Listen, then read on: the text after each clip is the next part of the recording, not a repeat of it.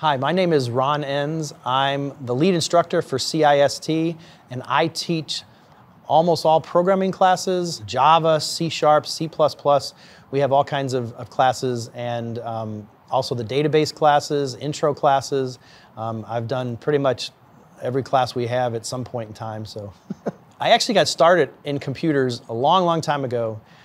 Before most of you were born, probably. In 1979, I took a computer class in high school. That's when I was in high school. And at the time, we had 2 computers, and we had 60 students taking this class. So we had to sign up for time. And so, of course, me being the diligent student I was, I got my stuff done quickly, and we had like 3 weeks to get it all done, and so I had nothing to do for 3 weeks. So I asked the instructor one time, I said, is there anything else you can give me to do, because I like working on these computers?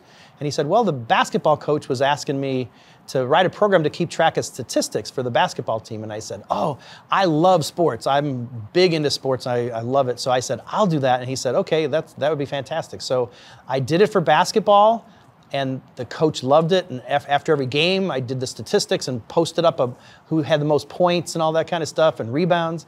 And they loved it. And then the football coach asked me to do it, and the baseball coach. So I did it for all the different sports. And it was a lot of fun. And that's what got me into the computer side of things. And then I went to Purdue University and got a computer science degree. And then after that, I worked for Hewlett-Packard for 7 years and did a whole lot of computer stuff. Not a whole lot of coding, but I did a lot of, I was a systems engineer, which is a little different than a software engineer. I went into software development for a couple different companies. I worked for a company that made software for hospitals. And then I worked for a company where I did training. I traveled a lot and did a lot of training on the road. And then I had the opportunity to come and work at Chattahoochee, and I said, that'll be good, I don't have to travel as much anymore, and so I decided to take the job here at Chattahoochee Technical College as a programming instructor.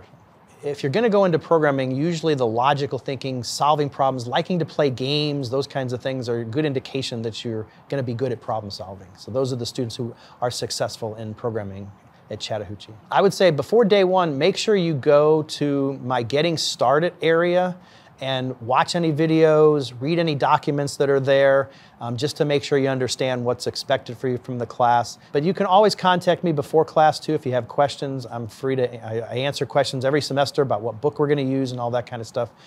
So feel free to contact me through email, and I'll answer any of your questions that you have.